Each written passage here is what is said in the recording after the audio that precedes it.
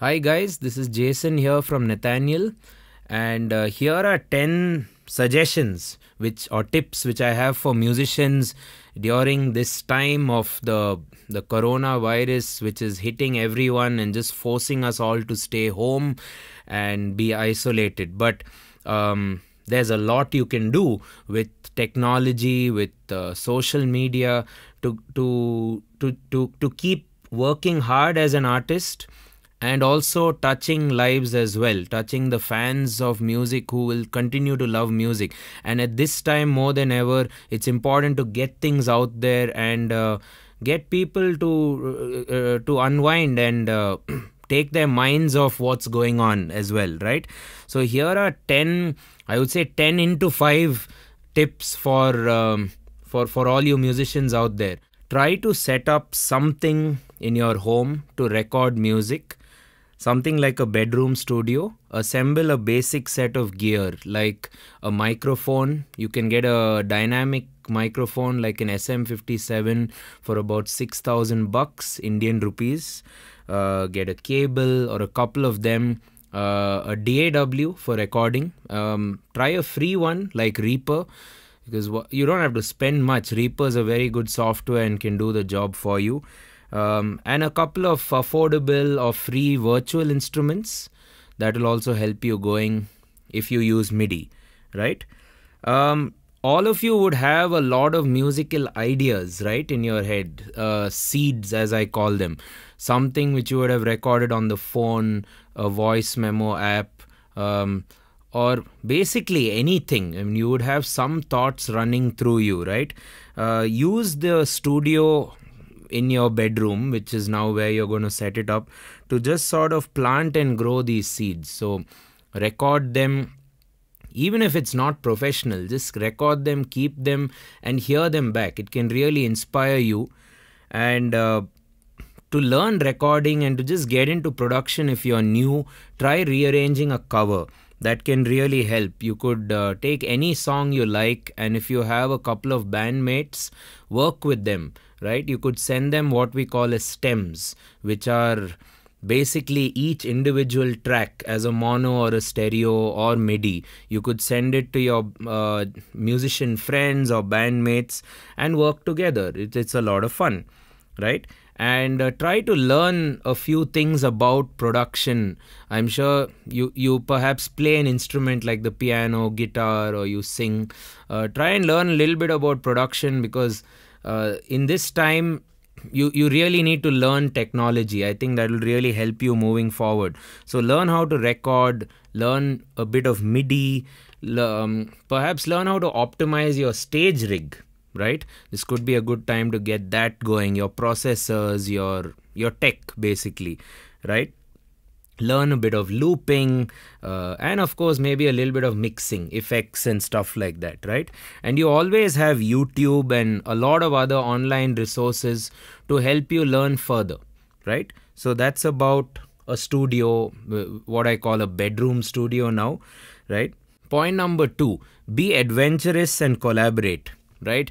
Everyone's at home. Use the internet. So reach out to all the musician friends you know in the country or globally. Just touch base with them.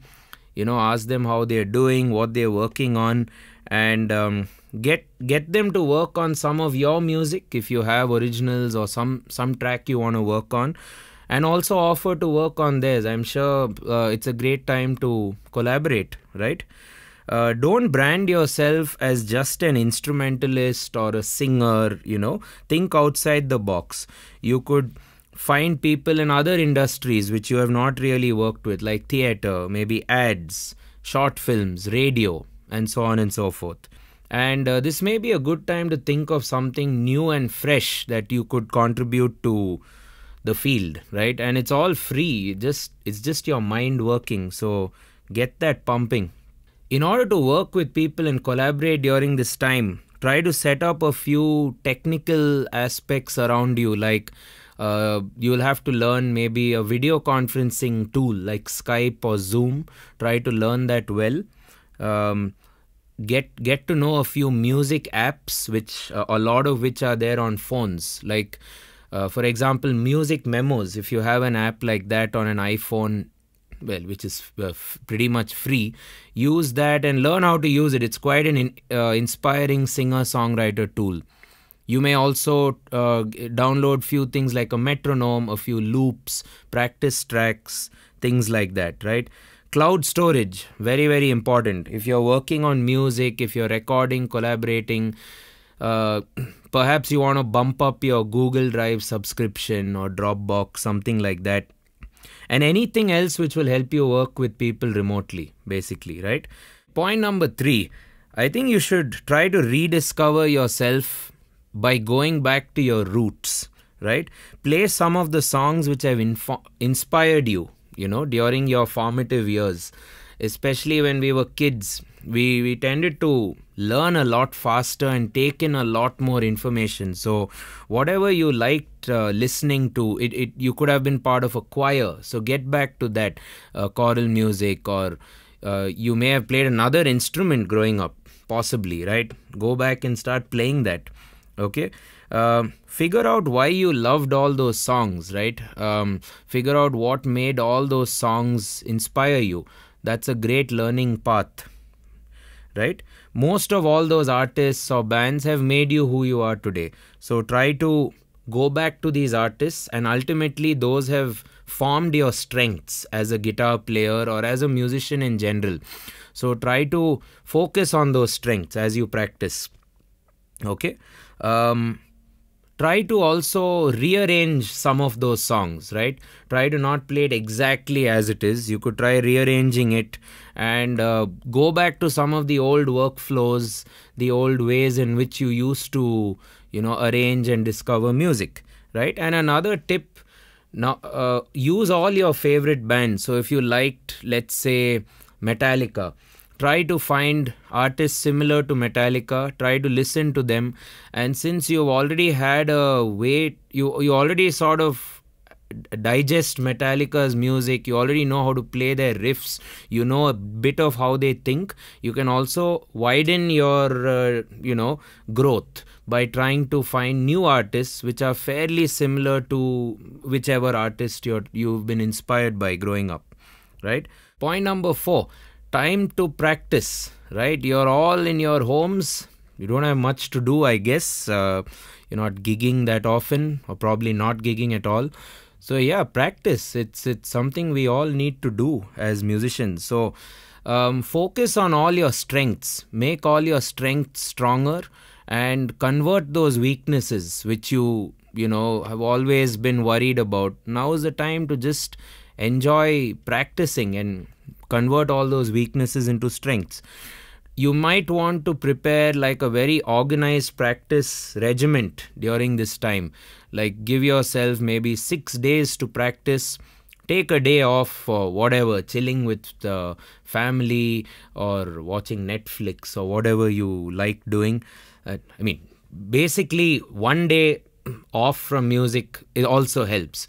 And that allows you to really maximize those 6 days which you put in, right? And when you're practicing music, try to make a list of all the aspects of music theory, ear training, focusing on rhythm or timing, improving your improvisation, growing your repertoire, right? Practicing how to read music, sight reading, working on backing tracks, or anything else which you sought out to do and probably didn't have a lot of time earlier, right? And by practicing music, getting back to that whole regiment of doing that, you also kind of remember how fun it is to play your instrument in the first place. You're not playing it because of a goal or anything. You're just playing it because you love playing it, and you just love that that thrill or that rush which it gives you, right?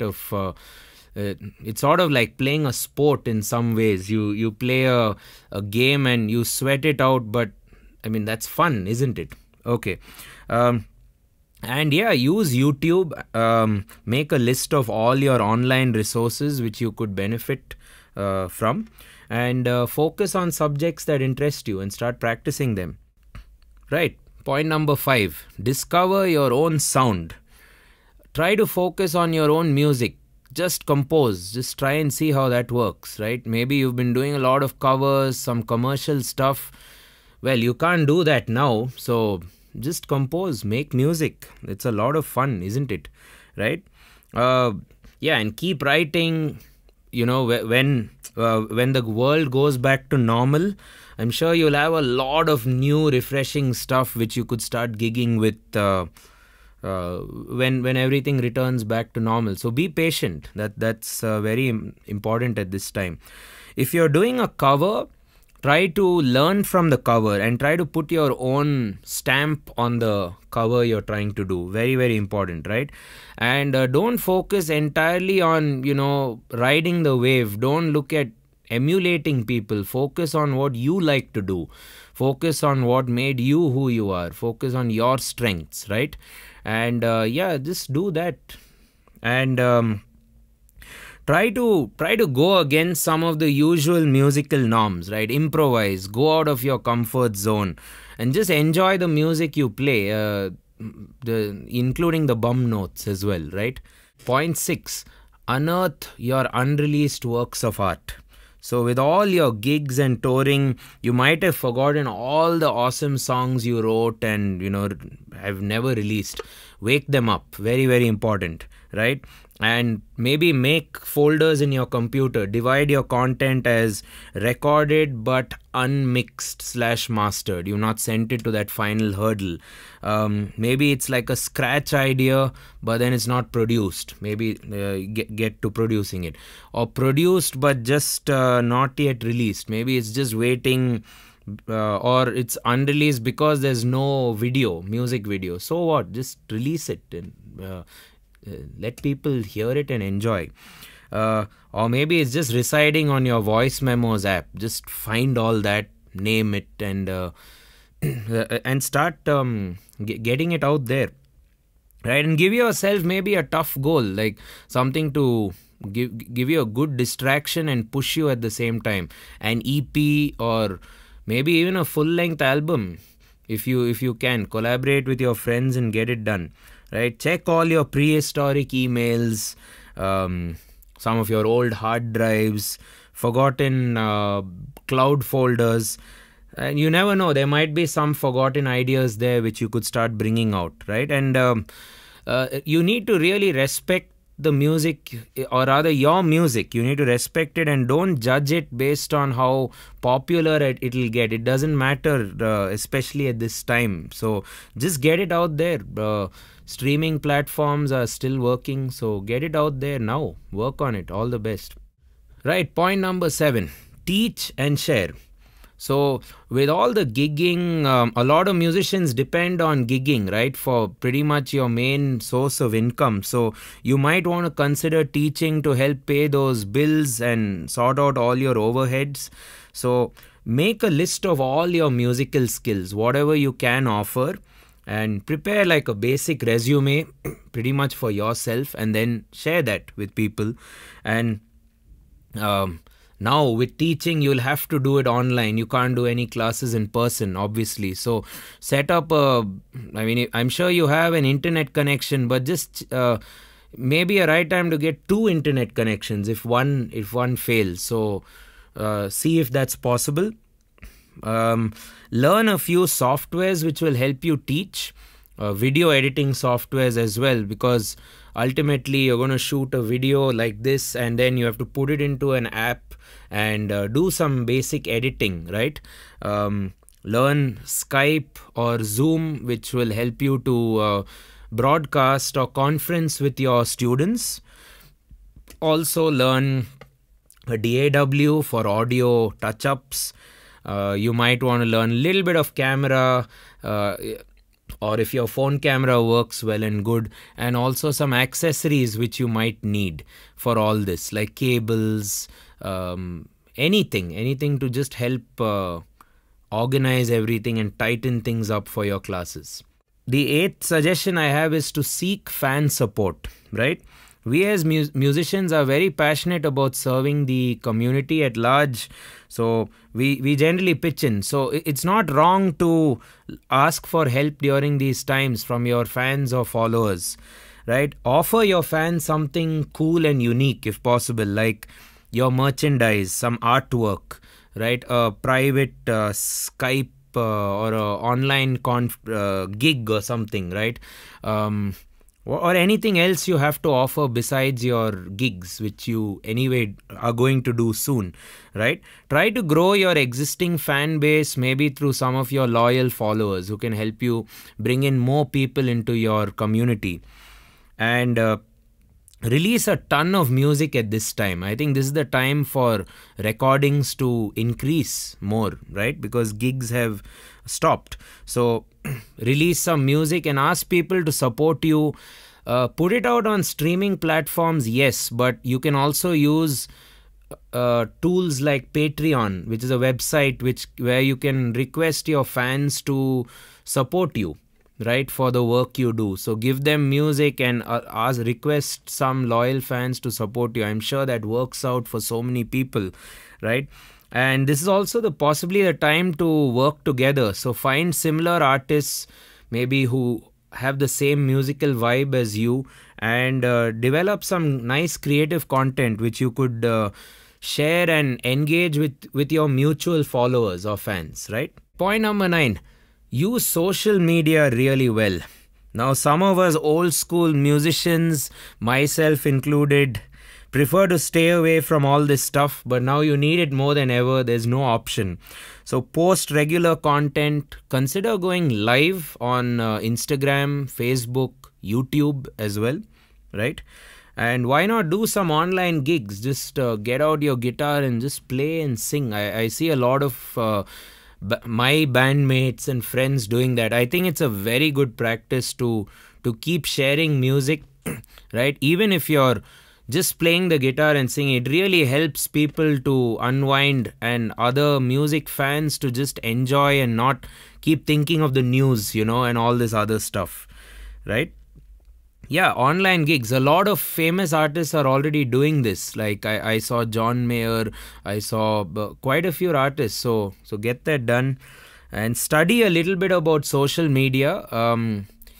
Especially if you're an old school musician, and just study about it a bit, figure out how to approach the entire ecosystem. Okay, the world is always a better place through music, right? So do not stop sharing, right? That'll definitely inspire people. It'll also touch a lot of lives. So do not stop playing your music. If you play the guitar, just keep playing it and sharing it, right? So social media is the only tool right now which can help us do all this, right? So the final point will be to pretty much stay positive, right? Not musically related, of course, but very important. One thing I have been doing recently is just sweating it out, doing some kind of exercise, be it going for runs, walks, as far as it is permitted, cycling, or any other solo activities, of course. You can also do a lot of things at home, like workouts or yoga, if that works for you. And exercising, I think, just makes everything positive. You sort of clear your mind and can just tackle the day as though it's a new day. Focus on some of your other talents as well. You may be a musician, as I'm sure, but what about some art which you used to do? Get back to theater, get back to writing, tech, cooking. I think I'm going to learn cooking from my mom now at this time. That could work. Chess or anything you'd like to do which you were damn good at earlier, right? So don't forget all that just because you're an awesome musician, right? Use the downtime you have to touch base, obviously online, with old friends, colleagues, family. Learn about the world in general. Try to not distance yourself from the happenings around you and the world at large. And finally, like all of us, take care of all your loved ones. Be very aware of everything which is going on. React promptly to all the changes around you and stay strong. Cheers, and I will catch you soon.